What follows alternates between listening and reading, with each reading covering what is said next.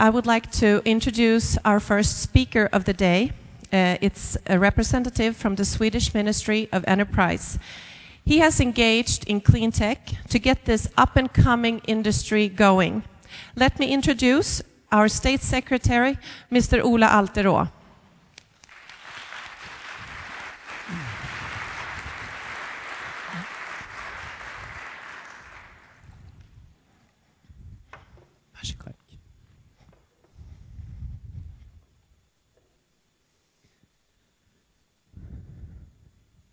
Thank you, and good morning, everybody. It's a great honor for me to be here today at the Stockholm Clean Tech Venture Day, to meet so many of you in the business of the clean tech sector. And you are the forerunners, the pilots in a tremendous change that will go all through business and our industry, development of industry, technology development, and the way we make business. Sweden this autumn is carrying the responsibility of the presidency of the European Union. And it's obvious that this is a challenging time. Besides that there is a new elected parliament in the European Union, there is a new incoming commission, there is some uncertainties about the constitution, the very constitution of the Union. We're facing the great challenges which basically spells the climate and the crisis. Or if you want to put it like that, the economic crisis and the climate crisis. But as in any crisis, I think that also means possibilities. There is a possibility of getting out of the crisis and into a more sustainable development. When the old structures are breaking down, we can build some new ones that will be more sustainable. We can invest in the future and not in the past. And we have formulated this in a transition to a more eco-efficient economy. Means basically doing more with less.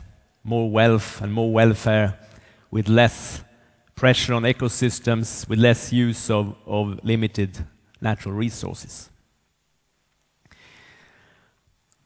You're all here because you are part of this development already. You have seen the business possibilities, and you are already profiting out of it. And I think it's important to see that. That is why competitiveness, environmental care, and industrial renewal goes together. This is a challenge that faces the whole of the world, all the industrialized nations and the industrializing nations all over the world. We live in an era of a tremendous positive development. Billions of people in the world is raising from poverty and taking the steps into a industrialized welfare society as we are already taking for granted. But the paradox is that very success of humankind at the same time undermines itself, because it's not just sustainable. We would need many planet Earth to make this equation goes together. It just doesn't work out. World population is expected to grow from 6 to 9 billion to the midst of this century, and world economy 4 or 5-fold at the same time.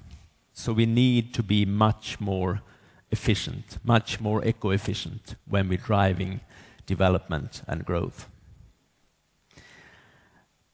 But this is also seen in the business sector. There is important change taking place. I was in Washington last week at a large conference held by the Council of Competitiveness in the US, with all the leading major US companies and major universities working together.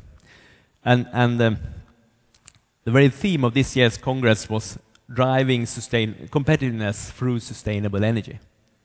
And they made a very clear message to the US government and to the other governments of the world that we need a deal in Copenhagen, we need to set a price on CO2, we need to have the business framework there to make this happen. And there was an obvious fear that the US had some lost years behind, that they were now having some trouble competing with China, Korea, Japan and others, and Europe. That is in some ways at least ahead in this development. But I wouldn't underestimate the dynamics of the business or the economy of the US and the research community there. So I think they will move. It's obvious that they will move also very strongly in the coming years.